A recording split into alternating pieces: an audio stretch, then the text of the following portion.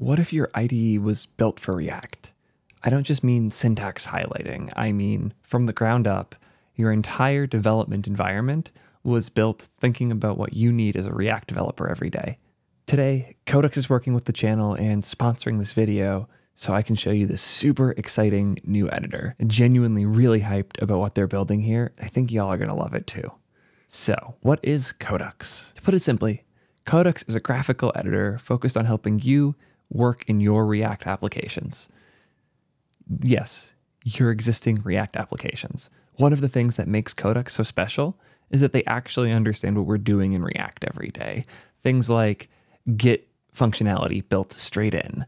Things like the ability to use your type definitions for your components and have access to those variables inside of Codex. You can use prop types too, but it supports TypeScript. As long as your components are typed, you're good to go. The ability to customize your styles, drag and drop things around. A lot of the stuff that we're doing every day in React, Codex understands. So, enough talk, let's take a look.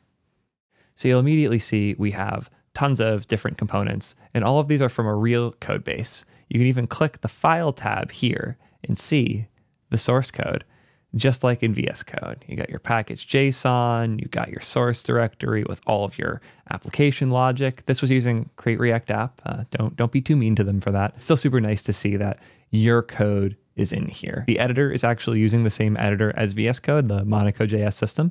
So it's super simple to access things, go deep into like a subcomponent.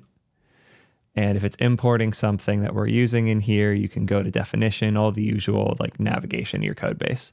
Here, this gift card component you can see has gift card props that are defined here. You don't have to define it there. You can even yoink, yoink, kill, and be good. It totally is accepting of any style of typing of components. As long as your component has an input type, you'll have access to that in their graphical editor. What do I mean the graphical editor? Well, that's where stuff gets real interesting. If we hop here and we go back to the stuff that I was touching, which is in the gift card component, you can go in here. We have all of the element hierarchy. So this is the actual components being rendered by React. This is a board. In Codex, a board is a component that you mounted in one of their special board.ts files. So if we go to the code again real quick, you'll see that we're currently in the source components directory. There's also an _codex directory where the boards can be set up and accessed for each thing in your code base. Generally, the pattern I've seen is the boards folder pretty directly mirrors the components folder. Doesn't really matter though. It's just how you choose to import and export things. So here we're importing the gift card component. We're actually mounting it with or in a grid with a specific style to it already, so that we don't have to make the component specific for this view, because we want the component to flex and do all the different things based on what view you're in. And we picked a specific one here. You can even specify properties for the environment, like how big it should be when it opens up in there. You can set different custom colors and a lot of other cool things to make the actual editing experience in the editor way better. Once you have a board created, Codex is smart enough to add that to the homepage as we saw before. And we can show this gift card. And in here, you can click any element and immediately see on the side here all of the details for this. So this gift card, you can actually check this on and off and see the effect on this specific component. And when you make that change, that's actually going to change the code here. So this isn't doing some weird runtime stuff. Every change you make in Codex is directly mirrored in code. Super cool.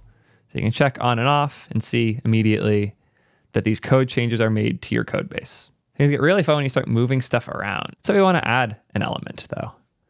We can click add here, pick a basic element from like traditional stuff, as well as any local components we have. So if I wanted to add a landing page into my card, which is kind of the opposite of what I want to do. But if you want to do that, you can do that right here. We'll add something more basic though. Let's add, let's add an H2.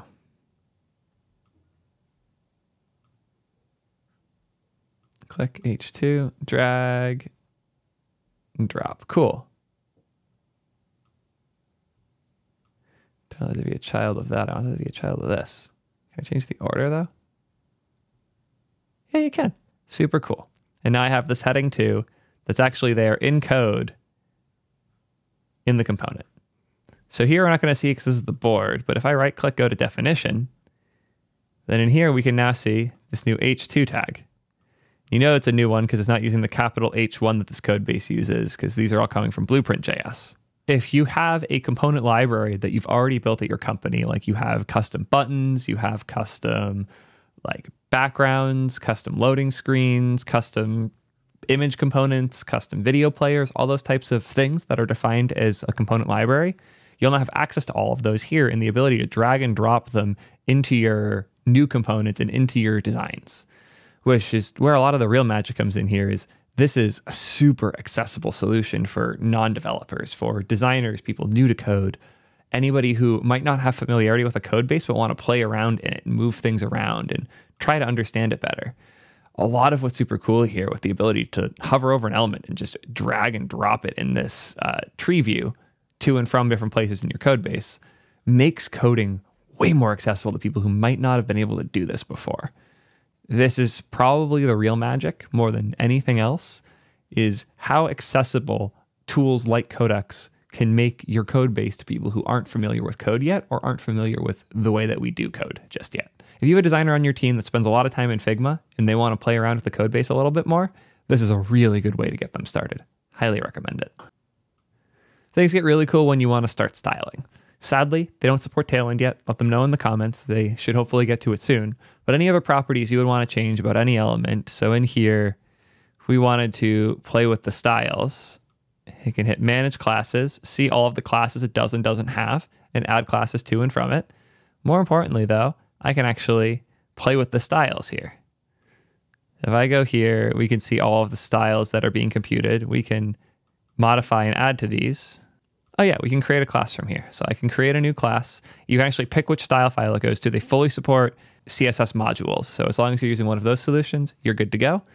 I can click here, gift card board or gift card module CSS for the actual CSS module. We'll give this new, or we'll call this custom description.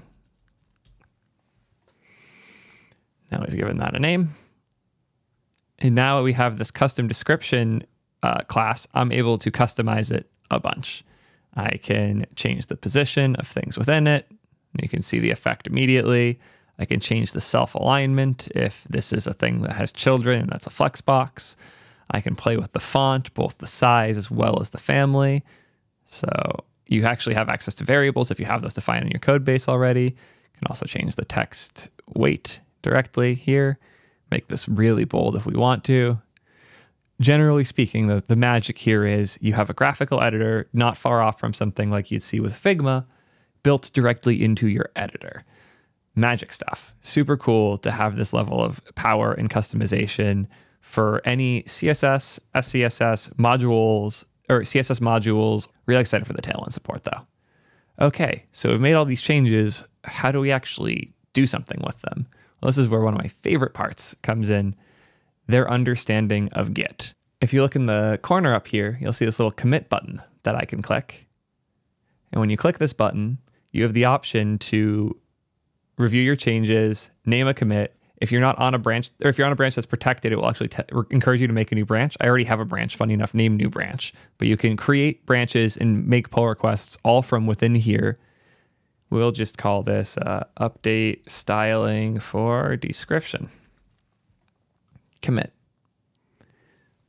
And as we see, you can even look at the commit here. It has the hash. So if I want to go do something with it, I can. All of these code changes were made as actual code changes. Super cool. And if other people in the repo have branches and you want to see one that they're working on, you have the ability to just click here to switch branches. It will run the install commands if it needs to, or if you choose for it to or not to. And now you can hop between branches trivially. This is probably one of my favorite features, the ability to use branches as a graphical experience to work on and modify a code base. Super cool stuff. If you made it to the end of this video, I appreciate you a ton. I am genuinely really excited about what Codex is doing here. I don't take sponsors if I don't have genuine excitement for what they're working on. and it's clear that Codex understands us, what we need, and what we're building. If you like this, please let us know in the comments. If you stuck around this long, you're probably already subscribed, but if for some reason you're not, please do. Check the button, make sure it's not white and doesn't say subscribe, because that means you're not. And also, YouTube thinks you're going to like the video in the corner here, so give that a play maybe. You might be surprised by it. YouTube's algorithm's pretty good nowadays. Thank you as always. Hope to see you guys in the next one. Peace, nerds.